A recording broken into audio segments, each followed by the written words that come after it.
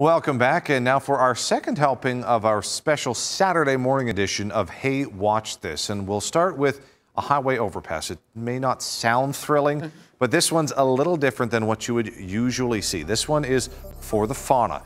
In an effort to reduce accidents involving wildlife on a busy highway in Utah, they built this bridge, covered it with rocks, pebbles, and logs back in 2018.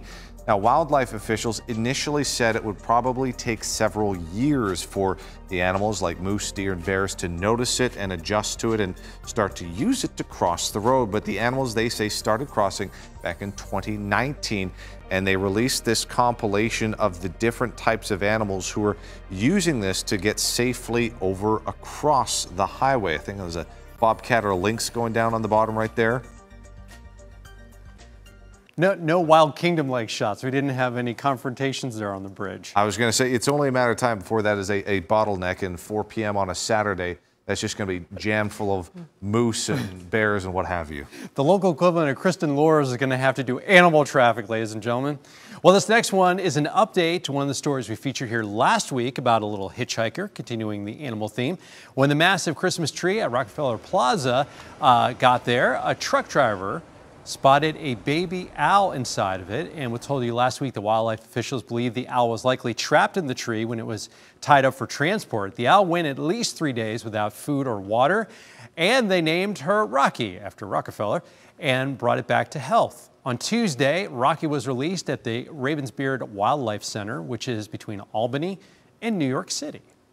Very cool. Nice little living ornament until they put the other ones on there.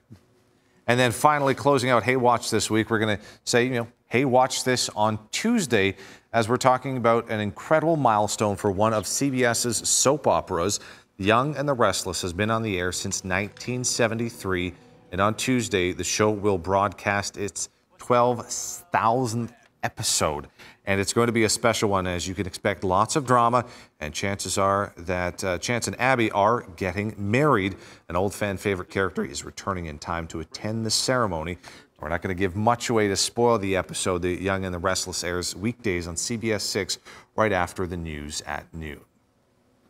Nice. And we appeased the CBS gods by plugging one of the programs. Absolutely. Meanwhile, one of our local programs coming up now with Goldie. Are we expecting a cat or dog this hour? I'm going to guess dog this time. All right, so here's Mike Goldberg with our Pause for Pets.